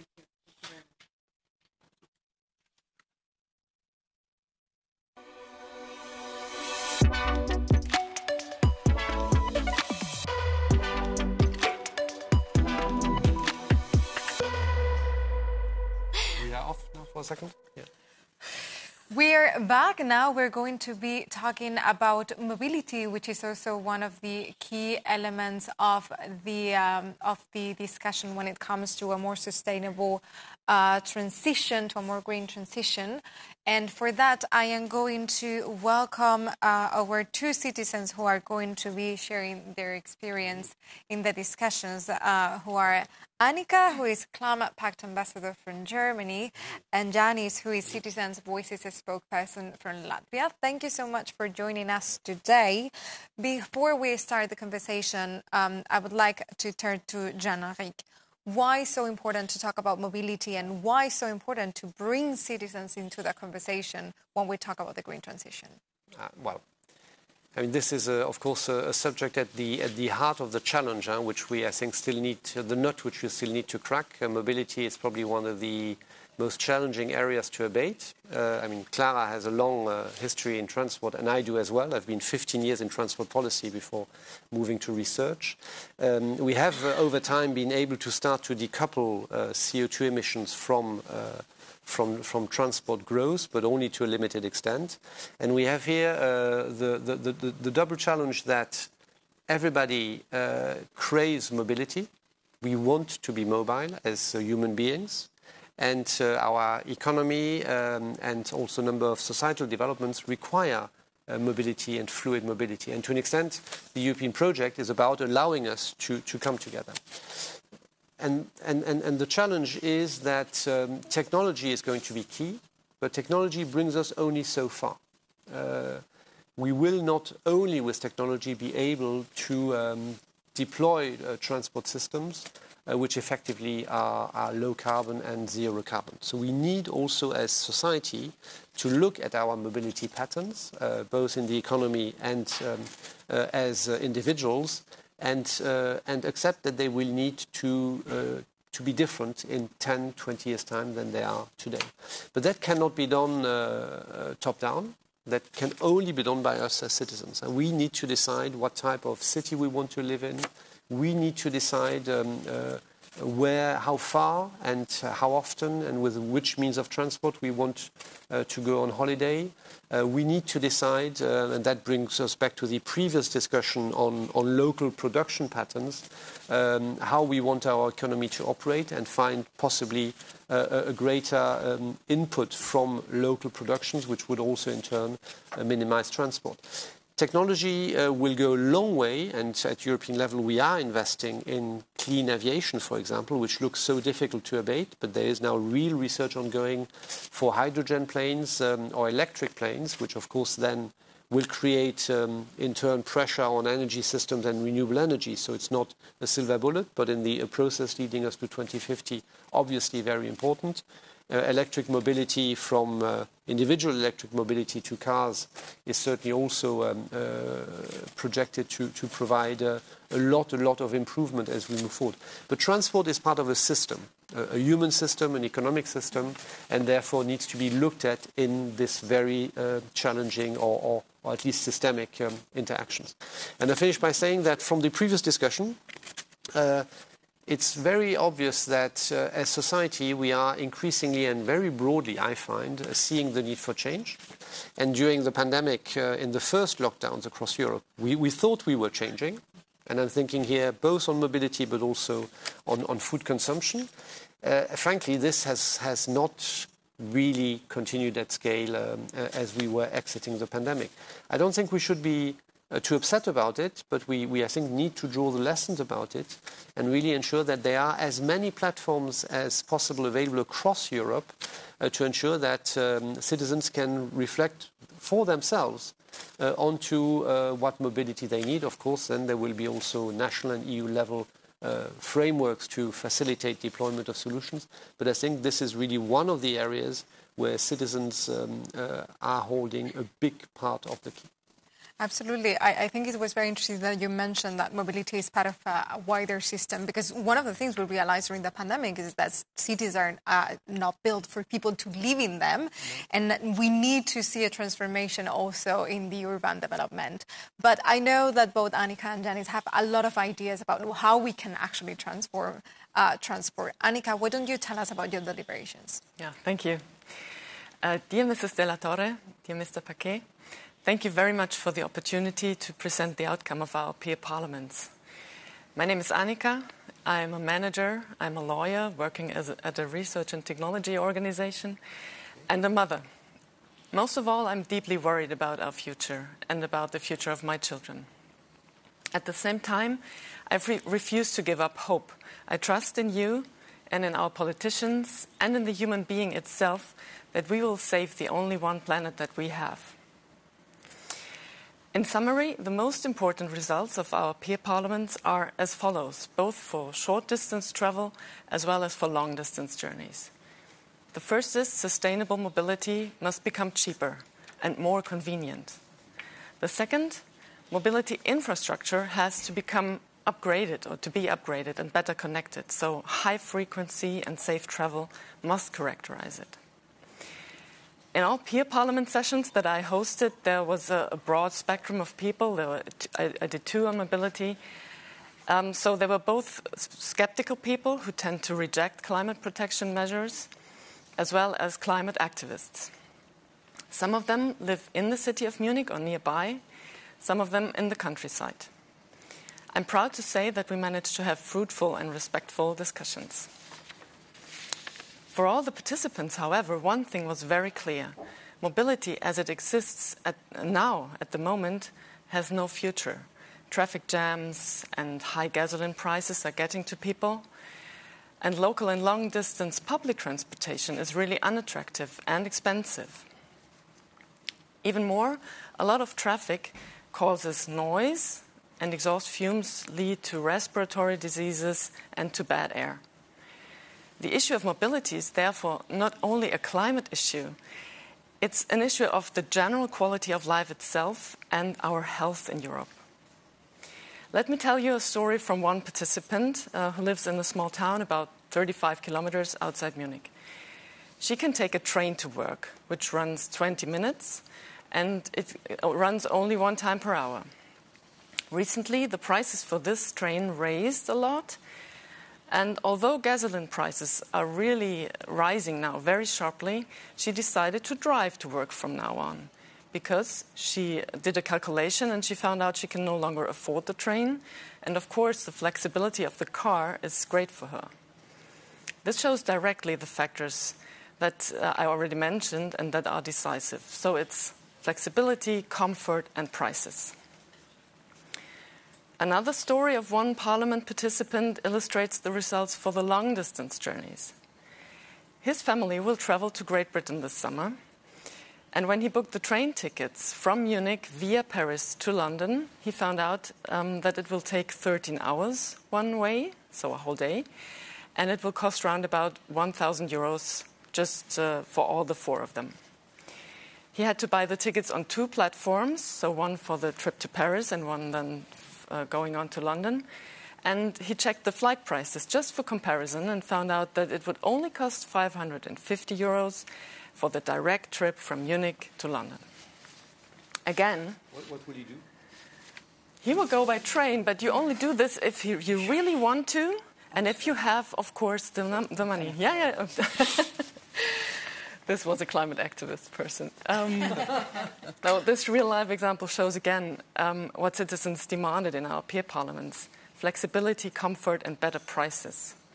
Very good role models for this can already be found. In Austria, for example, they have a climate ticket, and in Switzerland. Dear Mrs. de la Torre, dear Mr. Paquet, with view to the urgency of tackling the climate crisis, I would like to present concrete proposals of 2 participants. The first is, start with taxation of kerosene quickly and invest the gained tax revenue in sustainable public transport. The second, enact regulations that promote a city toll and bus lanes in overcrowded cities. In Stockholm, for example, it works already. We need fast solutions with direct effect on CO2 emissions. Finally, you might know the Netflix movie Don't Look Up. It is about science denial and about climate change. If we want to give our future a better ending than in that movie, the issue of climate protection will have to get a much higher priority. in our daily life. EU peer parliaments gave some Europeans the opportunity to raise their voices, but in my opinion, too few Europeans had the chance to take notice. If the EU Green Deal shall become a real success story, then it needs big public relations campaigns with solid funding so that no single European can walk along the street without noticing it. And if Europeans get to be heard by the EU, I'm really convinced of this, then the spirit of Europe can develop a new strength, a strength that we will need facing this biggest crisis of mankind. Thank you very much. Thank you so much, Annika. That was a very powerful speech, Clara. How do you feel when you hear citizens so strongly advocating for more climate action? I can only join their wishes and their acts, and you can be sure that in the European Commission, whether those of us working directly on climate, but those working in science, those working on mobility, look for that. Let us remember, a quarter of the greenhouse gas emissions come from transport. It is clear that without doing something there, we will never become climate neutral. We need fewer cars on the road, indeed.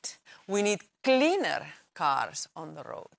We need to move. Why do we have a partnership that is called Shift to Rail? It used to be called Shift to Rail. Precisely, there is a lot of freight that could be more easily and more cheaply and more efficiently be transported by rail.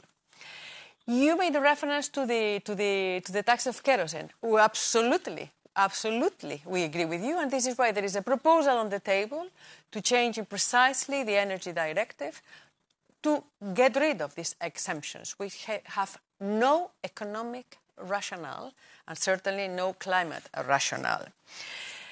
Yes, we were saying we need cleaner cars, we need better public transport. All this needs money. There is investment in the recovery plans. There is investment in research. But there is also a number of regulatory tools that are going to help us. Remember, when we had the previous CO2 standards, there was a huge hassle in the industry saying, no, you are going to kill the industry. Not only we have not killed the industry, but the industry has shown that they are developing more and more clean cars, whether electric or with hydrogen.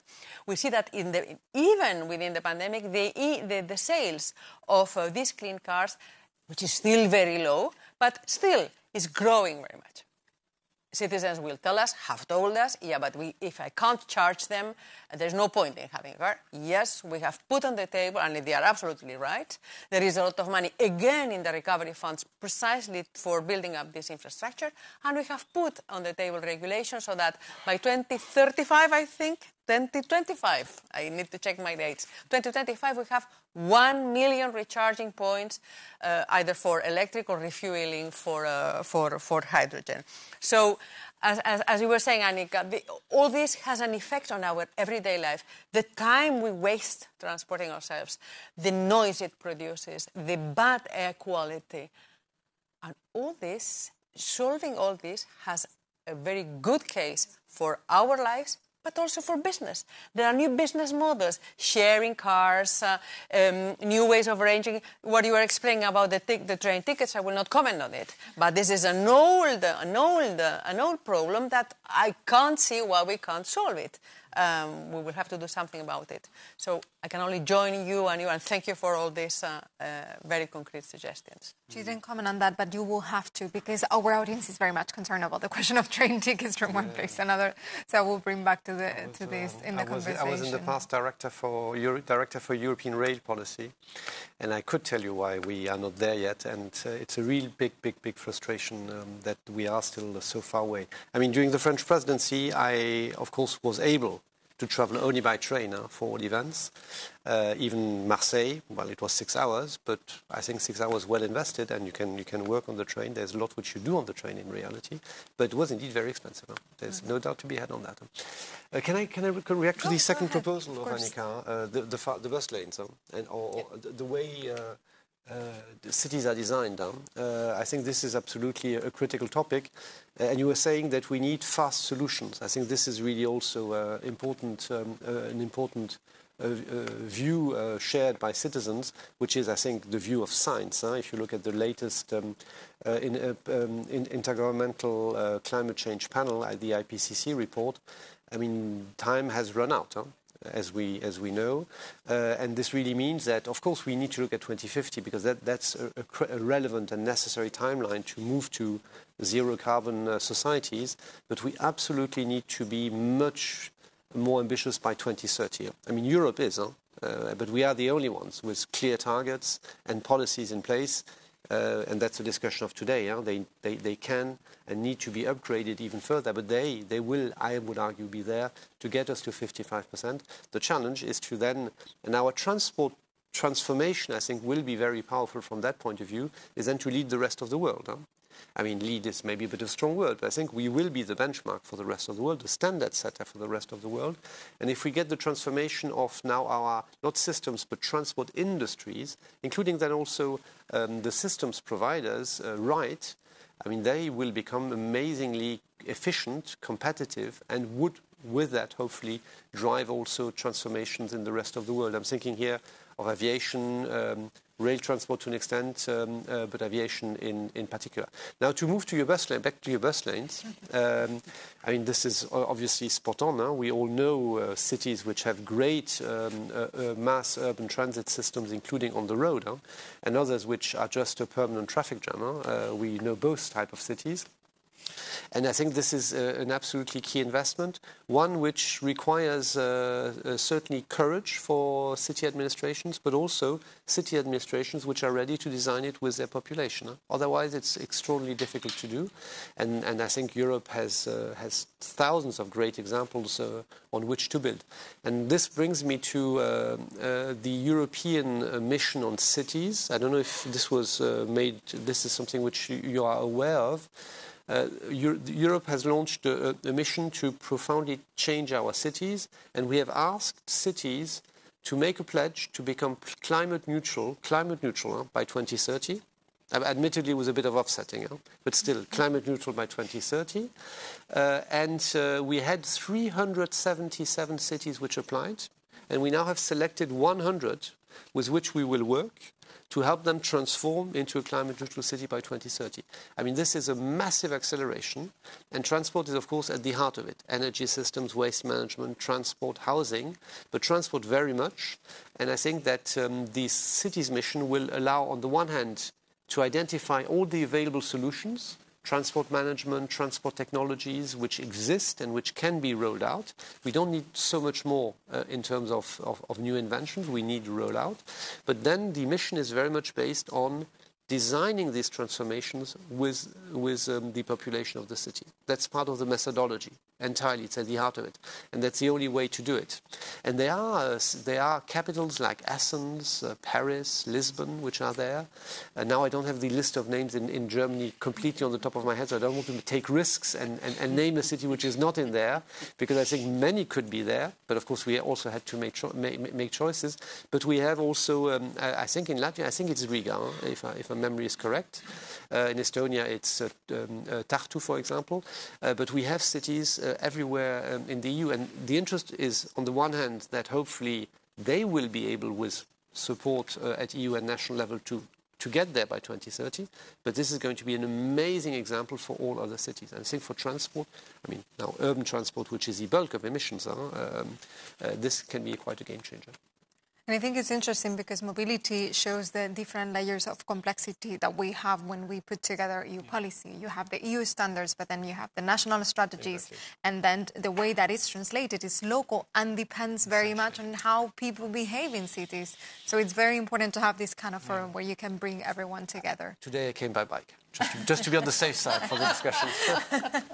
Brilliant. I would like to bring now Janice into the conversation to learn a little bit more about how was your citizen dialogue. Yeah, thank you very much. Director General, Deputy. My name is Janis. I come from Latvia, and I'm here today to discuss the topic of sustainable and smart mobility, which is a topic that actually touches us all in our daily lives. Whether we live in big cities or countryside, the choices that we make, the choices that actually are available to us, they profoundly impact the climate change. I would even state that many of us see that mobility itself and the resulting consumption of fossil fuels is the #1 contributor to the climate change. But actually, what is smart and efficient mobility there? Is there a definition? How do you count this incredible diversity between different European countries? People who are living in rural areas with no access or minimal access to transportation, or people living in big cities with underground trains, pay-as-you-go, e-mobility options, etc. It is clear from our deliberations that we want to have a choice. We want smart and agile mobility that recognizes all of our needs. We want to have options, not ready-made templates that dictate our daily lives. The first taking problem that we face, actually, be it in the cities or the rural area, is the lack of infrastructure or aging infrastructure. There are considerable disparities in opportunities between countries. The European Union must support us, our countries, our regions, our cities, in building and renovating this infrastructure: cycleways, railways, waterways, charging stations, even park and ride station for that last mile mobility. We, of course, also need financial support in order to purchase reduced or zero emission public transport vehicles. I myself live in Riga, capital of Latvia. I own a car, I own a bus card, I even walk, I even run if I'm late to something. In a way, I choose to move around using frequent public transport or by walking, cycling to many places. Well, several of our citizen panels supported the idea of so-called 15-minute cities, with all things in easy reach. Not all Europeans have this kind of convenient access to the services that they need. So your financial support and technical assistance will be needed to improve this public transport, make it cheaper, more frequent, reliable, direct. In a word, more accessible. Many citizens in the panels also felt that there's a lack of proper planning by the authorities. A good example is many buses running around half empty because of their poorly designed and already obsolete schedules. During these panels, we also learned a great deal from each other and other countries' experiences. Citizens proposed many good ideas, and we want to recommend introducing a national integrated ticket, as already seen in the Netherlands. As we heard from the peer parliaments also, we discussed the smarter and more sustainable options for long-distance transport. We came across countries to an agreement that transport by train and potentially by water should also be enhanced and become more widespread. But for that to happen, we need lower prices, better infrastructure, integrated ticketing, and available information on how to use all that. Currently, only large cities are well connected, and this leaves many, possibly most Europeans actually, out of this opportunity. Changes in airline taxation will also be needed to make airline travel better reflect its actual external costs that they are. As you can maybe already hear the pervasive theme here, it's all about integration. In our panels, we also discussed individual mobility and the opportunities provided by car sharing, carpooling. We also talked about the rise of electric cars. Still, many of us are not convinced that the perceived benefits outweigh the costs and that electric vehicles are a good investment in the long run. We also believe that they are not necessarily very green, given that the batteries are difficult to produce and later recycle. We need more research and we need more development on this to make e-mobility a really viable option. Finally, I would like to point out a topic that is not strictly related to the mobility, but significantly relates to it. During the pandemic, Europe experienced a large-scale, unprecedented scale of remote work. The resulting drop in emissions, traffic, pollution itself was so significant that it would be foolish not to be overlooked and in any strategy or in any effort to make this mobility smarter. The possibility for remote work will always provoke us to be mobile only as necessary, instead of doing hours-long, meaningless day-to-day commute. Director General, Deputy Director General, thank you for coming in and listening. I recognize that there is lots of work yet to be done, and I am confident that the European Commission will want to go that extra mile to make sustainable mobility happen. Thank you very much. Thank you so much, Janice. I'm going to ask you both to think if there is something that you would like to ask Clara and Jean-Henrique. And in the meantime, I'm going to turn back to Jean-Henrique to have a reaction. One of the things that Janice mentioned was this question of developing in the cities and make sure that they are actually designed to have a proper mobility system, but also this question of not being adapted to the way that people behave. How can the EU contribute to helping member states, citizens, regions to make sure that this is happening? Maybe a system like the one you were mentioning before this project. Yeah. Thank you. Yes, thanks a lot. Also very remarkable insights and a very large systemic view of the challenge, where indeed I think on your direct question I would come back to the cities mission, which I think is really going to be the platform. If you want, we have, as Europeans, and you might have been involved in that, we had over the last 2 decades probably, notably with the flagship research project Civitas, we have had many, many remarkable examples of cities progressively transforming their transport system. And this was available for others to look at. The dissemination impact has been, I would argue, real but limited in scope.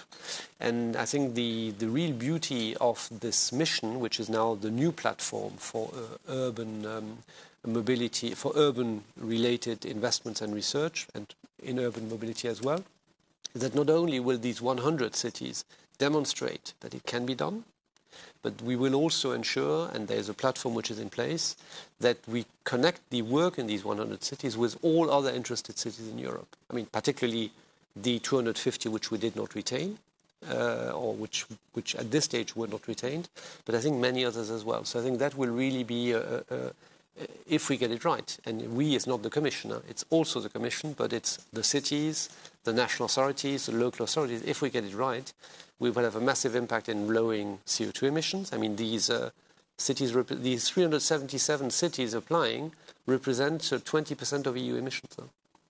So in case they're all transformed, this would be a massive additional beneficial impact. Of course, I'm not double counting. I'm not on greenwashing myself in the sense that part of this reduction is, of course, also anticipated in the 55% target under sectorial analysis. But still, a full transformation of 100 cities and leading many more will no doubt make a big difference. So I think that's really the way to go. I wanted to react to two other, if you allow me, Jens, to 2 other points you made, which I think are really super important. The first one is personal mobility patterns are entirely different if you live in a city or in the countryside. And that, I think, needs to be entirely taken into account. So in particular, when we drive standards or regulations. It is, I think, well understood that it's different, but it is not always so straightforward to really prioritize also mobility outside big cities. And you can see that politically this is absolutely essential now. I mean, I'm French myself. I can tell you this was at the heart of the French presidential elections. How do urban territories and rural territories fare with the transformations related to climate and many others, of course, as well, but this one quite centrally. And therefore, I think the solutions which we deploy need also to fully take into account these challenges. But at the same time, and I'm thinking here particularly, of course, of fossil-driven cars or fossil fuel, fossil engines, and they will have to still be available for quite a bit of time, including and probably in particular here. But here also, I find sometimes that our territories outside cities are not innovative enough. I have one recent example of a region in France. They were trying to promote that people use their bike coming into the city, 10, 15 kilometers out, perfectly feasible with electric bikes today, I think. But of course, the road getting into the city was a narrow road with no bike lane. And the worst is that part of that road was in fact a 4-lane road because of traffic during the summer. And the investment was to continue to make it a four-lane road for traffic in the summer, whilst I think there would be here no doubt space for looking at it a little bit differently. But this, again, I think needs a real discussion between citizens, not just traffic planners, but between citizens, so that different needs can really come together. And then the last comment is on remote working. I mean, this is, of course, this is a game changer. And this, in contrast, I would argue, to the limited longer-term duration of the way we were looking at food during the lockdowns, this will stay. Not, of course, at the scale we had during the lockdowns, but it will stay. I mean, in the Commission, for example, we will ask colleagues to be in the office 2 days a week. This will, because we also need to interact with one another, as we're doing here in the studio. But for the rest, I think mostly people will have the flexibility of telework, which also creates flexibility for the moment you go into the office and the means of transport you can use to go to the office. And I think we are not special. Many other employees are doing the same. There's a real silver lining here. It's not completely straightforward because I think CO2 emissions from heating your home are not always captured when you look at it. But okay, that's a slightly different discussion. In terms of mobility, I think we absolutely need to also reduce the need for mobility, and remote working is a key component. Indeed. Very quickly, Janice, Annika, would you like to ask a question, make a comment? Yeah, I'd like to ask a question regarding the expected changes regarding traffic in the cities. All we are hearing is that there are too many cars, traffic congestions, and what we are proposing actually is to replace those cars with electric cars. We are always hearing support financially, buying those electrical cars, which will then replace the old ones. I think, or I have not heard, that we are planning to support e-bikes, as you say, e-scooters, and everything in between, because in my opinion that would also require less infrastructural changes, less chargers on roads, less big roads. And what is your view on that?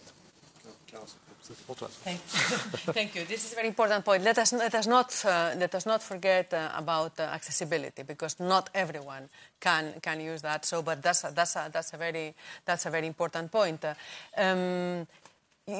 You were talking about the cleaner cars. If the Commission proposal is followed, by 2035 there will be no new, let us put it in positive, all new cars will be zero emissions.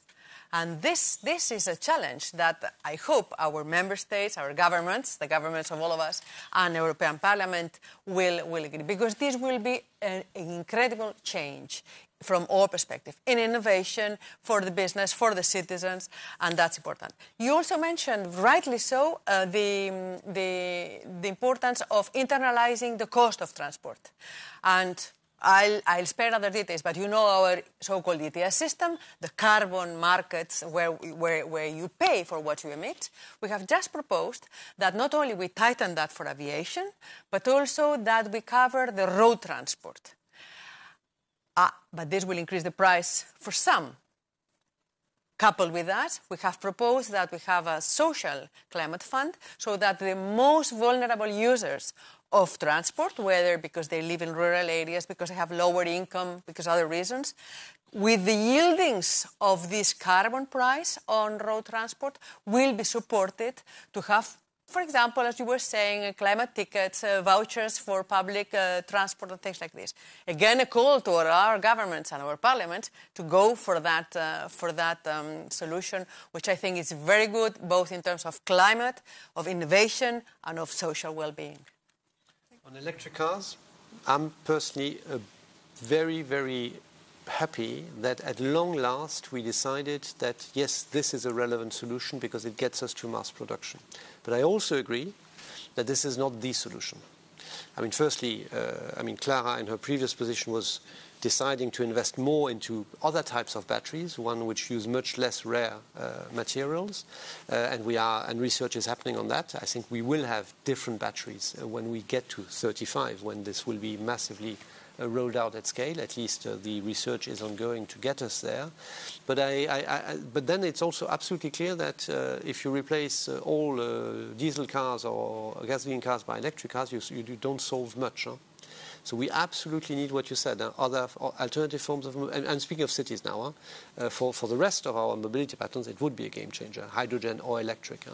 But for cities, we need much more. And what you have described, what the consensus which you reached with your very different background in terms of the citizens you worked on, this is exactly the approach which is needed, the one which the cities will promote, I think. Very quickly on interconnections, because this is something that has been highlighted by our audience as well. Where are we and where are we going? Interconnections of trains. Of trains. Well, we are not in a very good place, that's for sure. I mean, it's certainly, I mean, and that's the power. It's distinctly better than 10 years ago, but it's distinctly not at all where it needs to be. So the direction is, I think, very positive. Rail transport has never been so high on the mind of all of us as travelers.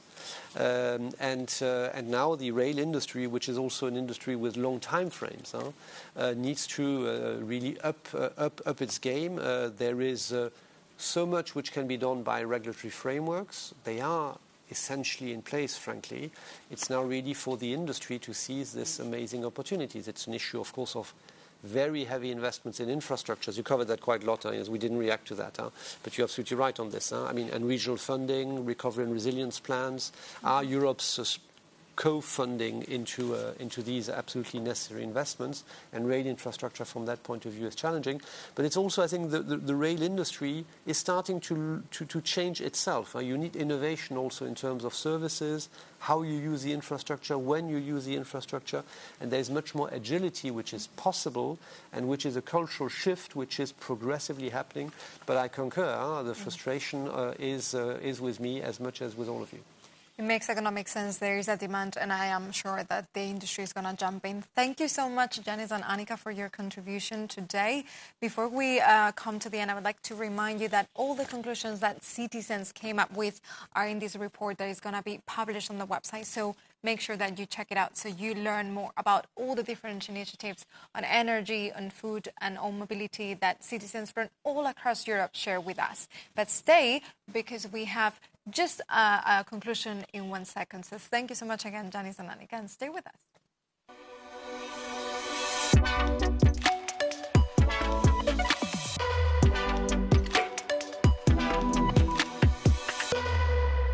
I'm going to ask you what's coming next. Thank you for staying with us. We are back, and now I would like to show you something very special, because over the past 2 hours we had a graphic recorder who was drawing every discussion that we were having on energy, on food, and on mobility. So I would like to ask my team to show on the screen the result of the work that this graphic recorder has done. So you can see they're reflecting the conversations that we had today on the just transition as a whole, the need to address inequality, the need to move beyond the ideological questions, the need to bring together communities, more research and development, more economic incentives to make sure that we renew the buildings, which is one of the key elements to reduce energy consumption as well. The support for renovation, more awareness campaigns so that people are aware of how can they contribute to the transition to a greener energy system. We talk a lot about sustainable food as well. As you can see here, we see reflected the 5 pillars that Miroslav talked about: the need to improve and to make more accessible local production, to make sure that we have a clear regulation on sustainability, so that we reach, that we raise more awareness, so that people are informed and they can't consume in a better way. So we minimize waste as well, which is also very important.